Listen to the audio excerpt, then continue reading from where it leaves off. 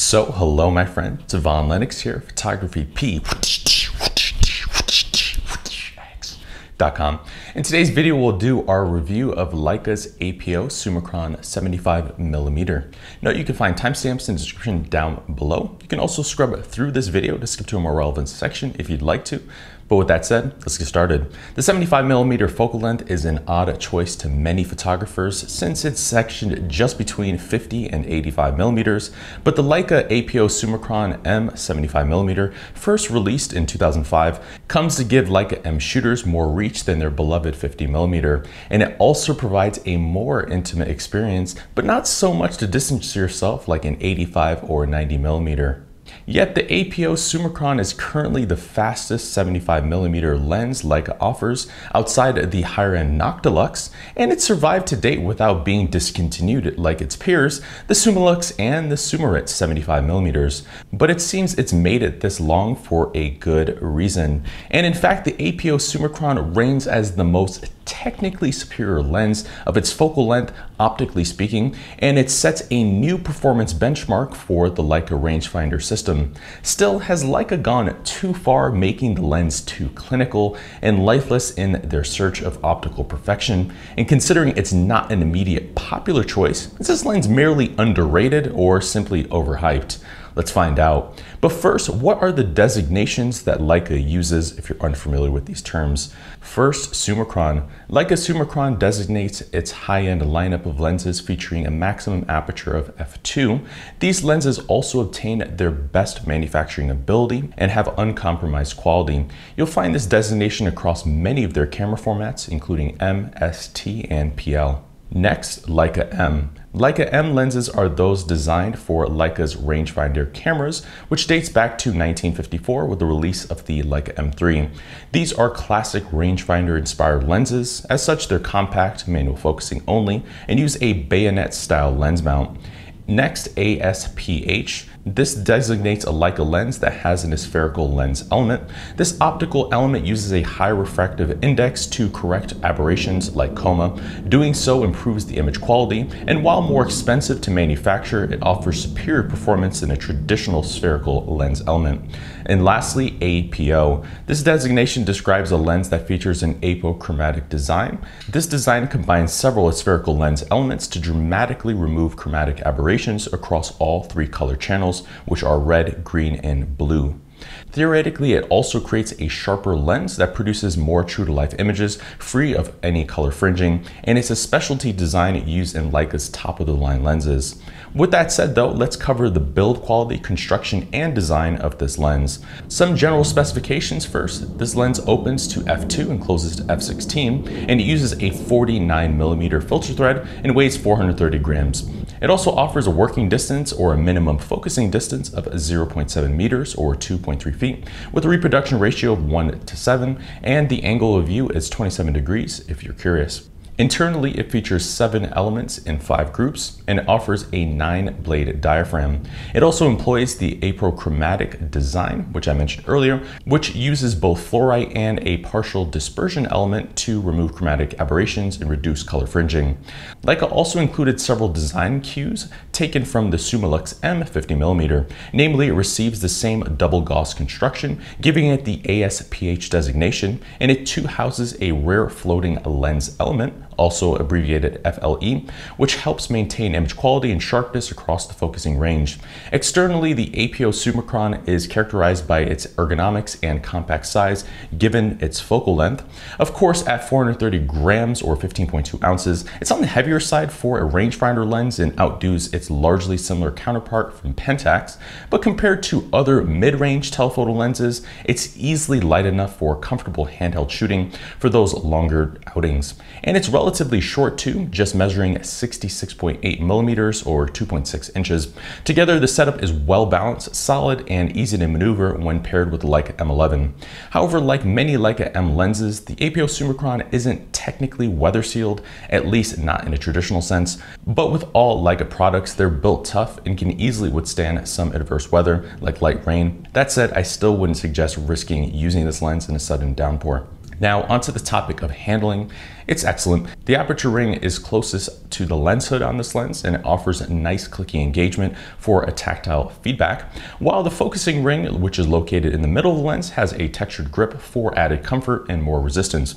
Leica's also added a built-in lens hood that you can conveniently engage by sliding out and twisting to lock it in place. Overall, as a package, the APO-Summicron is well built and easily on par for the course for Leica M-mount lenses. There's little room for complaints here, and despite its age, it still remains exceptionally well built, premium, and immediately gives you an impression of quality. But quick commercial break. Did you know PhotographyPX launched a sister company called pxpresets.com? Well, if you didn't, pxpresets.com is going to be your next one-stop shop for Adobe Lightroom desktop and mobile presets. On PX Presets, you can find a large selection of presets to shortcut the process of getting high quality images and consistent branding across your imagery. We have a large selection of styles that are well suited for food, products, portraiture, fashion, beauty, and much more. We're also running a special right now for our mega collection, so if you want to upgrade your entire workflow in one fell swoop, now's a great opportunity. So if you're in the market for some high quality Lightroom presets to shortcut your workflow, feel free to check out pxpresets.com. With that said, back to the video. That said, let's talk about the image quality on this lens. The image quality on the APO-Summicron is excellent, and Leica surely excelled with the optical design of this lens, making it a perfect match for the M11's 60 megapixel full frame sensor. Even wide open, this lens is outstandingly sharp, especially in the center of the frame, thanks to its FLE design, yet it offers better edge-to-edge detail than the Summilux M 50mm lens, from which it takes its design inspiration, and better micro contrast too, letting your subject pop even more than that lens. In fact, this lens actually gives you some forgiving room to misfocus slightly, and there's also no real reason to stop the lens aperture down, but if you do, you'll be handsomely rewarded with more sharpness, which peaks around f5.6. Plus, you'll also see minimal chromatic aberration in the focus plane, ghosting, virtually no distortion, and little if any lens flare. Unfortunately though, its sharpness creates results that can feel overdone and characterless at times, and I will confirm what many other journalists have said. The APO-Summicron is indeed clinical to a certain extent, and the images are as close as I've ever seen to date to technically perfect, natural, and accurate. For some, that's great news since it leaves you plenty of room for post-processing, and from use, I found that perfect for car photography, landscapes, and cityscapes. That said, I can see this becoming an issue if you're a street, lifestyle, wedding, or photojournalism photographer, and the added sharpness of this lens can really add unwanted retouching time to your workflow, since it will highlight every single image flaw. So if you're not a fan of retouching, I would suggest taking a hard look at the raw images from this lens beforehand and considering purchasing this one. Still, I take all of this information I just said with a grain of salt, because this level of image quality is a must for high-end mediums like commercial photography and architecture, and ultimately I believe this is an area this lens really shines. Now, as far as the bokeh and rendering on this lens, it's very smooth, and I'd say it's close to the Summilux M 50mm, which we also tested alongside this lens. It too renders that unique, cinematic, and hard to describe aesthetic Leica is known for, yet unlike the Summilux, the APO-Summicron doesn't suffer from the heavy vignette when used wide open, and instead it shows only a moderate vignette for this focal length and is fairly transparent by f2.8. Overall, I'd say there's little to fault here from an image quality standpoint. The image quality the APO-Summicron produces is arguably best in class, especially on the Leica M-mount system.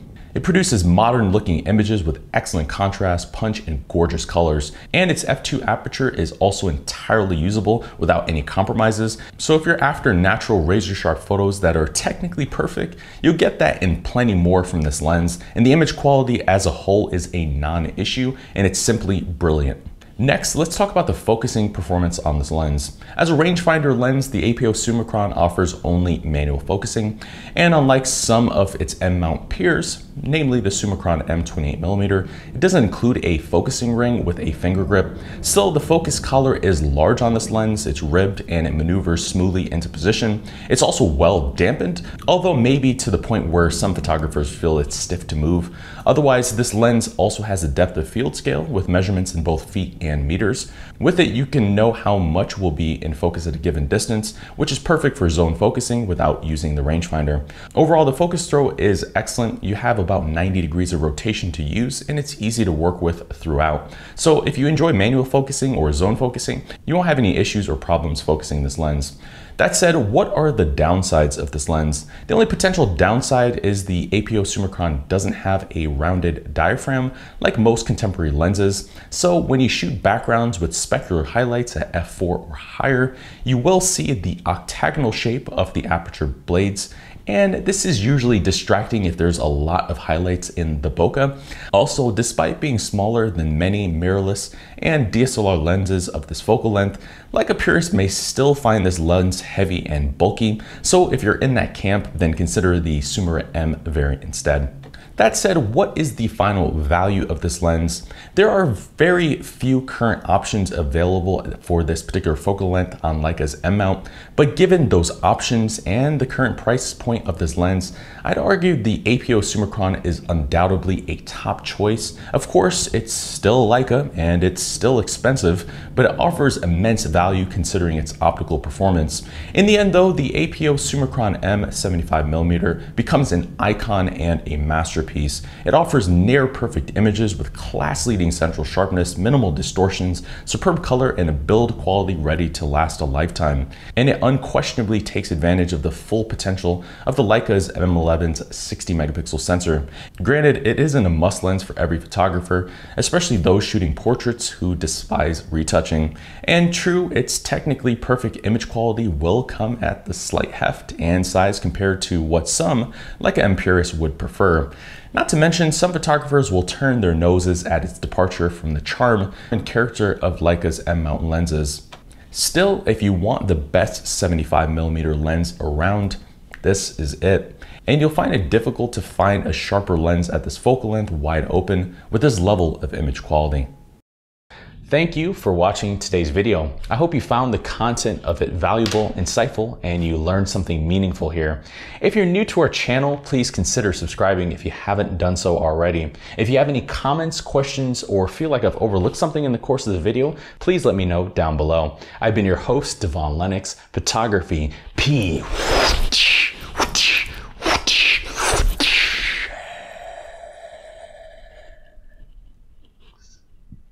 .com.